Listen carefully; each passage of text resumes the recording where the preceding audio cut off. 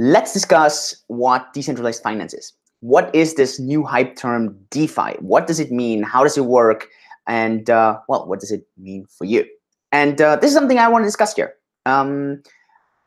If we ask ourselves, right, and I think it's a very, very broad question, what are different types of use cases on a blockchain? Obviously, one use case is that of storage of information with money. So you're storing financial information. Bitcoin is the prime example for this. But then you go from there and you're like, okay, so you have Ethereum, and Ethereum is this Turing-complete smart contract language or platform.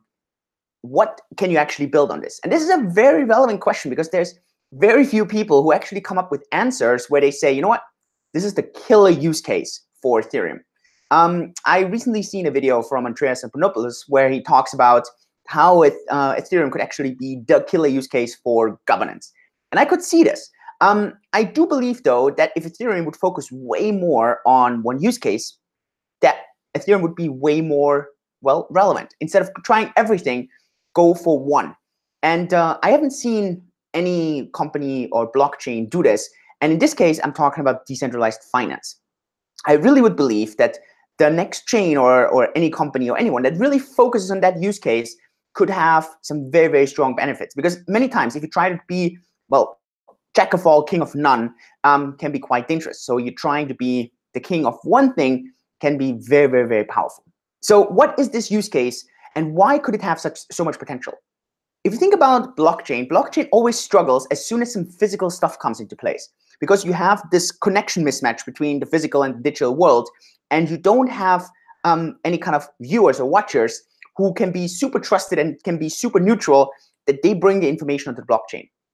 In the blockchain world, a lot of systems have been tried to set up called oracles that are supposed to somehow bypass that. But there's still a major problem. And that is whenever you have physical, it's not as easy. So as long as you stay in the digital world, well, blockchain seems to have been working better. And obviously, hopefully in 10, 20, 30 years, we're going to solve this connection physical to virtual world or digital world. But so far, we've been really struggling. And so here we come to actually and say, you know what? Money is not only a form of payment. A financial system has so many other features to it. And these are features that over the past 2,000 years have been done traditionally by banks. We're talking about obviously issuing money. And this is where cryptocurrencies come in, right? But there's the ways how cryptocurrencies get issued. Proof of work, proof of stake, the way they get into the system. How are they issued? Are they pre-mined? Are they being mined? Are they being staked that you get them? This is obviously a very relevant question. This service is super relevant. Then obviously we have the entire lending system. Massive, massive, massive out there. You need lending, right? You need people who need to borrow money and you need people who like to lend money and get a return. You have things like exchange features. In this case, you had the exchanges for a super long time. And now over time in blockchain, you can have decentralized exchanges. Very, very interesting. Then obviously you have that entire concept of so-called stable coins. You can have stable coins that are centralized and you can have stable coins that are decentralized. And last but not least, you can have a system that basically tokenizes assets and allows you to connect a bridge somehow between another asset and a blockchain and have something in between with all the advantages of interoperability, but still with the upsides of the underlying asset. And so this is now where this concept of decentralized finance comes in. Instead of having all these things done by banks, so instead of them lending, instead of them creating money, instead of them offering investment services, instead of them offering exchange services, instead of them offering transfers, remittance, and so on. Well, over the past 20 years, fintech companies came in and tried to take this over. PayPal, TransferWise, any kind of loyalty program, any kind of game creator, any kind of lending system, peer-to-peer lending club, and so on. Suddenly, they came all in. You had Robinhood, for example, in the US as an investment service.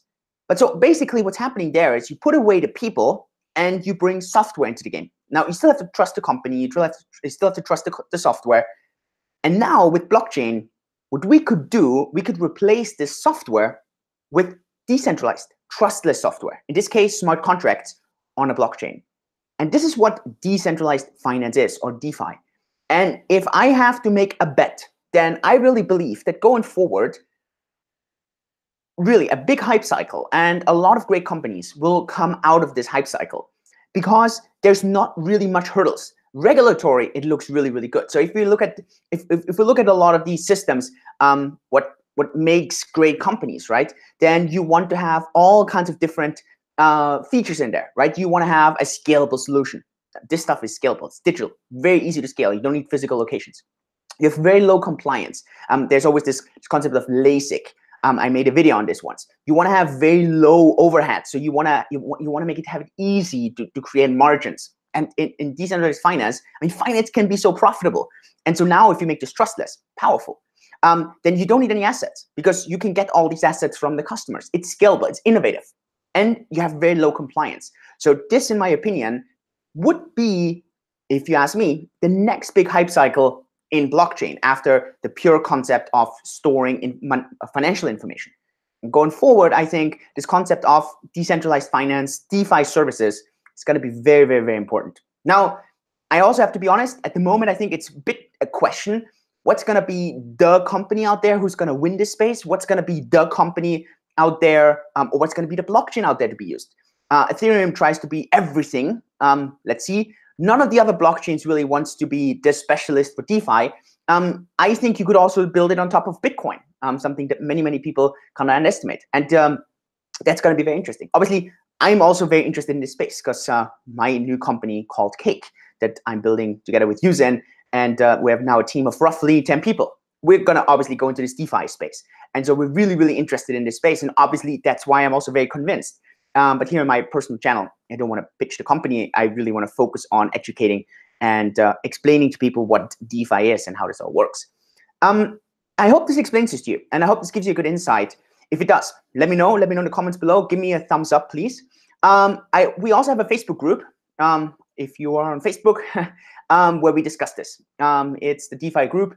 I'll link it up below. Also, we are having a meetup group here in Singapore. If you're based in Singapore, we have a meetup group where we meet and we discuss these things and we discuss use cases and how as an investor you can get involved. Because as an investor, it's very interesting because what you basically allows you to do is it allows you to draw cash flow out of these different use cases. This is very, very powerful. Let me know also in the comments what you think about all DeFi. Do you agree with me that this could be a next huge wave and a lot of stuff coming out? Or do you disagree? I would be very interested in this. Yeah, with this, I'm going to have a brief check into the chat if there's any questions on this. And otherwise, thanks so much for watching or listening if you're listening to the podcast. And I'll see you at the next video. Yours truly, Julian.